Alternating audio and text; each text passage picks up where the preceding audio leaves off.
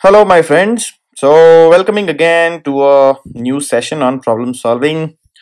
I know triangles is a big, nightmare for so many people, but the only way to deal with it is solve as many problems as possible, and you'll see all these troubles melting down.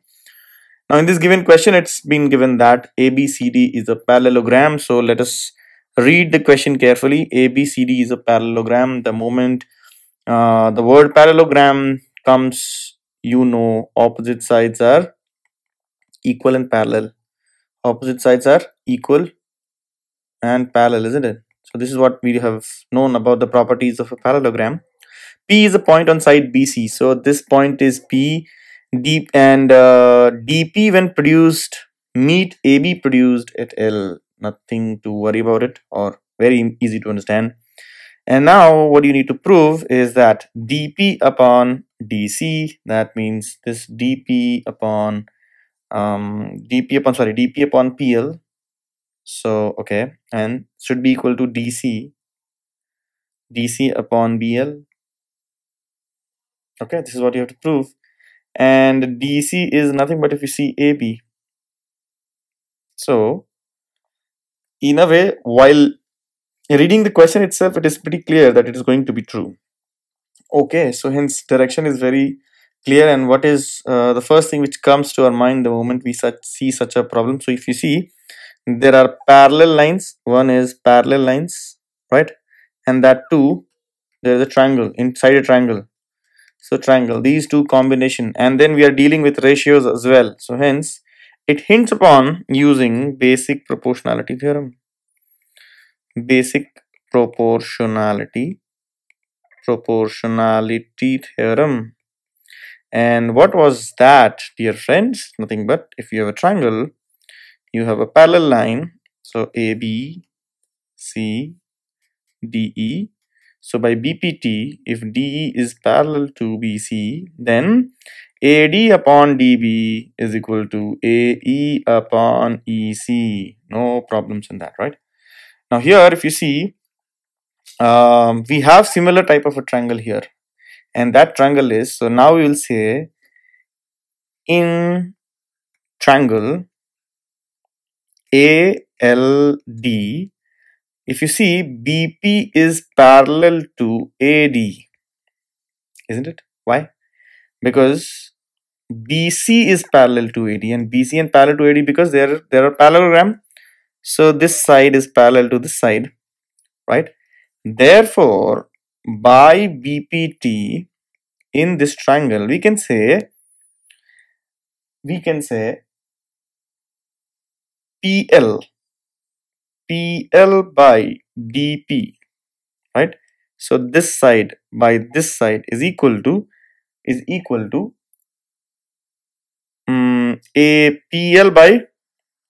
PL by DP, or sorry, PL by DP is equal to BL by AB, isn't it? Is equal to BL by AB. So let me just highlight this triangle. What I'm trying to say is this triangle we are considering, and in this triangle there is a parallel line. So hence it is similar to this case, isn't it? This case, right? So hence I could write that. So if you invert it, that is take the reciprocal of both sides, you will get dp by pl is equal to ab by bl, right? And this process is called invertendo. We know this. What is invertendo? A by B is equal to C by D. This means B by A is equal to D by C. Okay, so this is what it is.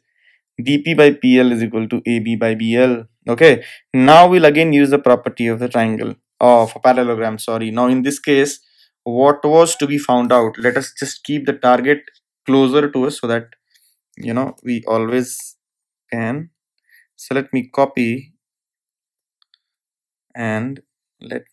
this target, so that, yeah, so hence now the target is here for us to see. Okay, so hence you see, for the first problem, the LHS dp by, First, in the first problem, the LHS here, yeah. So hence, if you see for the first problem, dp by PL is already here, and on the right hand side, BL is there in the denominator as well here, but only difference is AB and DC. So we also know that AB is equal to DC since they are opposite sides of a parallelogram. Hence, clearly we can say dP by PL is equal to DC upon BL. So hence proved. First one is proved. Why proved? Because AB is equal to DC. Why AB is equal to DC? Because AB is opposite side to DC in a parallelogram. So the first one is done. What about the second one? So if you see second one, we have DL by DP. So first understand from the diagram itself where are they lying. DL by DP. So let us say DL. Where is DL, guys? So this entire thing is DL. And they are saying DL upon this thing is equal to AL is this whole upon DC. That is this one. Which is nothing but AB. Right? So it looks like corollary to BPT. So hence again you can say in triangle APD, or rather you can start from here itself. If you see, so what do we know? We can start from, see, we want dP in the denominator, so we have one relation here where dP is in the denominator. So let's start from here. So hence I'm saying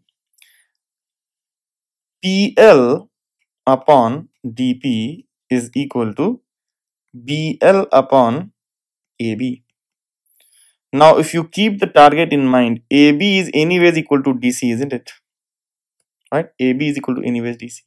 So we are getting the denominators to be equal. We have to just see how to get DL on the top. Now, add 1 to both sides. So DL, what is DL? DL is DP, which is the denominator, plus PL. Right? This PL is added to DP to get DL. So hence, I have to add that. So how to get that? So I'm writing adding 1 to both sides. Now this is an important step in many such question, adding 1, because that will give you different ratios. So hence what can I do? I can say PL plus DP. Okay, before that PL plus 1 by DP is equal to BL by AB plus 1, isn't it? Now let's take the denominator as common. So if I take DP as in the denominator, I'll get PL plus DP. Here it is BL plus AB upon AB. Now clearly PL plus DP, this PL plus DP, if you check, it is nothing but DL. So hence I can write this as DL upon DP. And what is BL plus AB, guys? BL plus AB from the figure, if you see BL plus AB is AL. So hence I can write this as AL by AB. Now keeping the target in mind, see DL, DP, AL. 3 things we have got: DL, DP and AL. Only DC is left. But we know that AB is anybody equal to DC. So hence this is nothing but DL upon DP is equal to AL upon, instead of AB I can write DC. So hence we got the result. Okay, so both results were done. So learning is, first of all, the theorem, the basic theorem. Underlying concept is basic proportionality theorem, and then we also need to observe the patterns, the ratios, and we also must be ready or must be geared up to work with ratios, right? So working with ratios also is an important ingredient for solving these problems. So hence please know how to work with ratios. And the fourth thing which you must know is componendo, dividendo,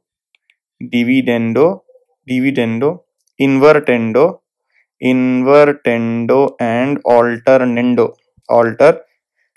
We will talk about these ratios, those operations on ratios in a separate sessions, but you must be aware of all these.